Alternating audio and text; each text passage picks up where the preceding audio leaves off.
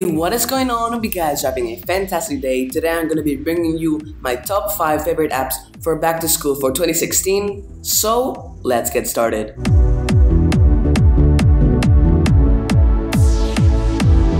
So my first favorite app for back to school is called Grammarly. This is actually a really good app. It's for checking your grammar and plagiarism, and it has a lot of other features. For example, let me just show you what it can do. By the way, I'm on a premium version because I pay for this yearly, but you can also get a free version, and there's also a Chrome extension, and there's the Mac application. So let me just create a new document and show you what it can do.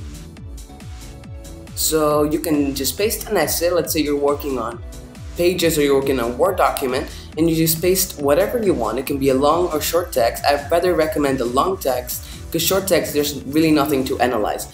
But if you can see here, there's different types of documents that I can analyze, and since this is back to school, we're gonna choose academic, and then here there's a lot of type of text like essay, report, case study, reviews, proposals, all that stuff. So if we just pasted a document, then it would analyze and it would show us our spelling mistakes, our grammar mistakes, and then you can, on the right side, you'll be able to click and select which mistakes you want to correct, and sometimes, not always, it can be wrong, but it's very useful. The second thing you can add, this is only for premium, you can add a plagiarism checker.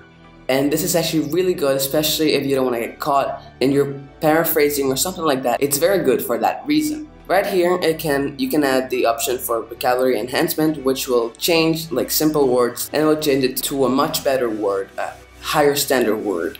So it's pretty good, and hopefully if you guys get this app, it'll help you a lot as well. And last is here, you can actually send it to a proofreader, but it's actually a really good app, guys. You should try it out. Even if you don't have a premium version, you can add it to your Chrome, and whenever you type an email or something like that, it will always correct you. So yeah, this is Grammarly. Let's go on to the second app. The second app is called Fantastical, and this is actually Fantastical 2. I'm actually not on a premium version for this one, but I could, but I'm just not in it yet.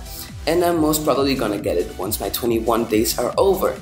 This is a really good calendar app, especially because you can just type anything and it will recognize your writing.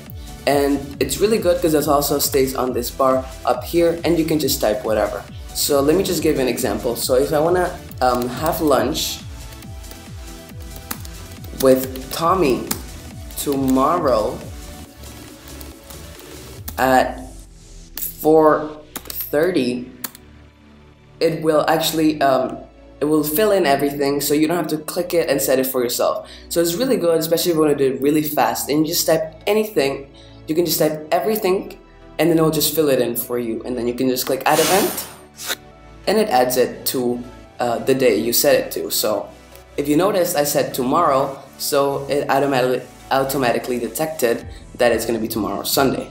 So it's a really good app, especially for school, if you're planning, if you have homework, assignments, all that stuff. Very good app. I really recommend it. The third app is Evernote. Most of you guys might already know what Evernote is. It's a note-taking application, and you can make as many notes as you want, and you can upload documents, you can share them, all that stuff. Tons of features. So for example, here I've just made a note, things I need to do, and of course I can make a list, I can write notes. If you're allowed to bring your computer into school, this is actually really good, and you don't want to type on a notebook because you're very slow writing, you can just type it up on a computer and it's much faster. It has a lot of features, and you can actually organize it in different notebooks. So you have school notebook and other notebooks. So maybe in school I can write everything from different classes, or I can make a notebook for each lesson or something like that. And you can get very organized with Evernote, and it's definitely a really good note-taking app. There's also many other apps, but this is my favorite currently. Evernote has different plans for premium users, so if you actually want to use this app a lot more, you will get a lot of features. For example, you can share, or you can annotate PDFs, all that stuff. You can do a lot with this app. The fourth app is Spotify. It might come to you as a little of a surprise, but this is actually a really good app, especially because of these playlists that you get already made. So this is really good because there's a focus playlist, which is really good for doing homework or studying or something like that. So there's a lot of playlists, as I just said. So if you want to do studying, there's already tons and tons and tons of songs. If you have the free version, you might not get to skip all the songs, but it's actually really good.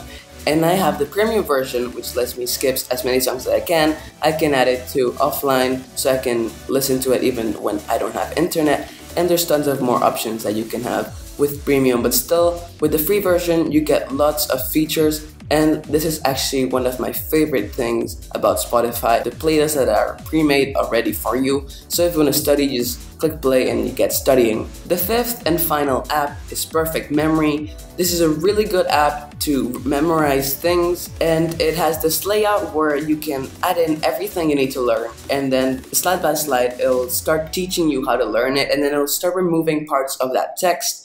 And you can add images, and then you can just memorize it really quickly. I currently can't download this app because I'm not on the latest version of OS X, but I can show you from here what it can do. So basically, there's this system over here where you can add everything you need to learn, and then it will show in slides like this, and then every time it will start removing things that you don't know, or it will make you fill in the blank or stuff like that. And it's also really good because it's customizable. And what you can do is, if you go here to memory packs, you can download tons and tons of packs for free. So let's say you're in Spanish class, you can just download Spanish phrases, and then it will just make you learn them quicker. There's also tons and tons of more presets you can download, packs, and it's really, really good. So that is pretty much it, guys. Hopefully you enjoyed these top 5 back to school apps for Mac for 2016. If you want me to do more top 5s like this for other types of applications, be sure to let me know down below.